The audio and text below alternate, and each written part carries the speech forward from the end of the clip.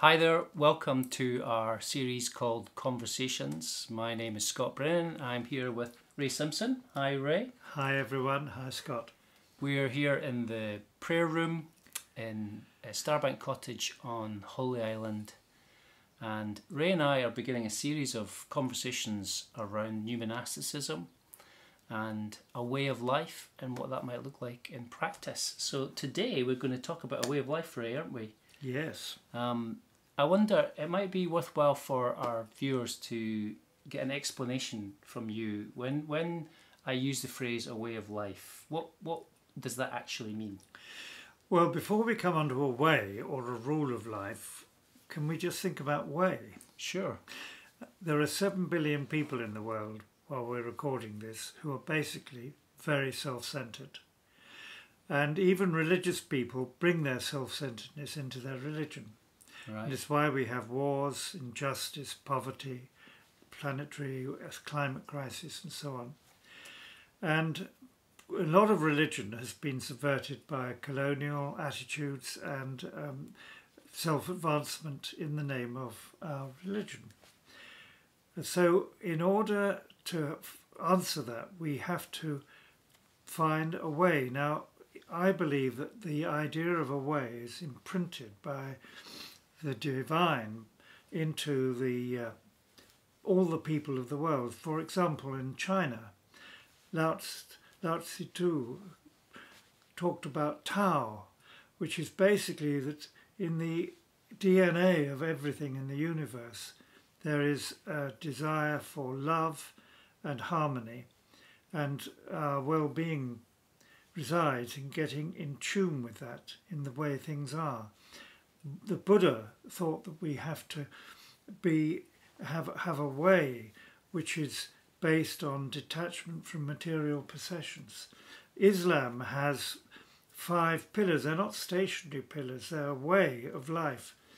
And in Christianity, we actually had the claim that the divinity incarnate in Jesus was the way, lived the way. Yeah, he said, I am the way. He said, I am the way. Yeah. And I am means Yahweh. I am the way. And then his followers were called followers of the way. Yes, yes. So the whole world is crying out for a cure to self-centeredness. And that's what a way is. Oh, wow. Wonderful. Yeah, and sometimes that expression of a rule is used, but you prefer to talk about a way rather than a rule, don't you? Well, rule has its point because it's about, the Latin word for rule is regular. From that you get the idea of measurement. When I was training for a long distance road race, I was running on Lindisfarne and I thought I was doing frightfully well until I drove my car up the same distance and measured it, and I realised that I was not measuring accurately and I realised I was doing badly. So I think measuring ourselves is quite important. It's like becoming realistic. And another word coming out of the Latin word regular is trellis. Yes, yes. And you like that word, don't you? Yeah, yeah. Trellis for me, it gives the idea of structure and boundaries that allow organic growth. The idea of seeds in the ground. It's sort of like John 15, you know, that abiding and fruitfulness thing. So I like that idea. I'm not particularly a gardener, but I can understand it. So we take from the monasteries the idea of rule of life. We call it a way of life. Somebody called it a curriculum for Christ-likeness. Yes, I like that. And, do you mean like almost like an education or athletic training or something like that? Yes, yeah. That's right. Yeah. Okay, well that's great. So that's what a way of life is. But how might you decide what that looks like, or how do you know what a way is? I suppose the example of Jesus, we're trying to follow his example, but there must be practical ways as well. Well, we identify the values and the practices by which we want to live, right, and the accountabilities we want to build into our life. Right. Okay. Now, with the community of Aidan and Hilda way of life and many new monastic ways of life, it's not as in the monasteries where you have your timetable made up for you. You have to be responsible for your timetable, your rhythms, your spiritual practices. But you need a soul friend or a spiritual director to be accountable to. But one of the fundamental spiritual practices is self-examination. Right, okay. Often that goes along for some who, if they're able to write it down in a journal or put a dictaphone, record your thoughts. But I think that finding a regular rhythm for prayer, for rest, for recreation, but also deciding what you will remove from your life, because most Christian workers are over busy. Yes, they're overworked. Because they can't say no. Yes. And that's because of a problem with a fragile ego. Right, okay. Yeah. And so if you have the trellis in place, then that gives you the option to say this is out with what I should be doing. Yeah. It kind of keeps you on track, doesn't it? That's right. Obviously there are emergencies, but you can come back to your track. Yeah. Yeah.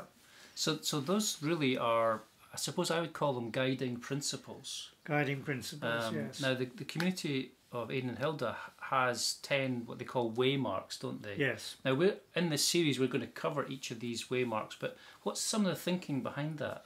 But it starts with the 3 values of simplicity, purity and obedience. Yeah, which we'll cover in another video. Which we'll cover in another video. Yeah. But then it goes on to waymarks. Well, if we picture our life as a journey, it's not just a kind of aimless nowhere journey. We're moving to be in God's will, at God's time, in our skin, in our context. Yes. So that's why each one of us has to make a personal application. Yes, so it's tailored. We have the general way of life of the community, but then we apply it in our own individual way. Wow. But we need to be accountable. That's why we meet with a soul friend. And it's important, if we're able to write, that we write it down. Okay, and so you've used this word soul friend. Yeah. It might be good and helpful at this point to maybe define what do you mean by a soul friend. In my mind, it's someone who journeys alongside you. Maybe you could tell us some more about that. Ideally, a soul friend is somebody who has been trained in spiritual direction and understands different personality types and the tricks of human nature, and is practiced in setting aside over busyness and an inability to listen deeply to other people, that sort of thing. Yeah. So you've got to work at your deadly sins, your 7 deadly sins. You've got to work at them. And in my experience of soul friendship, I practice something which I call double listening, which is you're listening to the person talking, but you're also trying to listen to what the Spirit is saying and seeing where there's a synergy between those two things. So one of the first things I think in a way of life or rule of life you need to be clear about is times of prayer. We say it needs to reflect the rhythms of the sun, as Muslims do. But we are not legalistic about it. We say, well, start the day like the sun rising with a time of prayer, pause in the middle of the day before you're taken over by too much business, and as the sun sets in the east, kind of settle down with God before you sleep. Right, okay. That's the basic rhythm of prayer, and people work it out in different ways. And so that kind of leads me on to some of the practical stuff then. So we've talked about what is a way, and some of the principles of a way. Yes. But what about some of the practices of, obviously you've begun to speak about rhythms of life, but people are at different stages, aren't there? They are. So what are some of the practical things we might do? Well, I write down what is disturbing my peace. Yeah, that's good. And that's an important thing. Yeah. And then I try and identify what things I'm doing because I can't stop doing them. Right. Because of my human nature, my unredeemed drives are taking over. Maybe I'm frightened of failing, or I'm frightened of what other people think of me, so I'm a kind of slave, really. Right. I don't want to admit it, but I am a slave. So you're driven by certain things. Yeah. How do I become free? Yeah. Also, balance. It's important to keep fit in body, mind and spirit. Yeah. and to have changes from routine if we can build those in. Right. Right. Yeah, wonderful. so some people might build in if they're very, very busy people, pre-retired and all that, they build in a day off. Yeah, so things like Sabbath. Yeah. So we'll come back to some of these practices in the series, and we'll have a look at the waymarks within this series, and we'll unpack all of that. But Ray, I think that's a great start. Thank you for explaining that.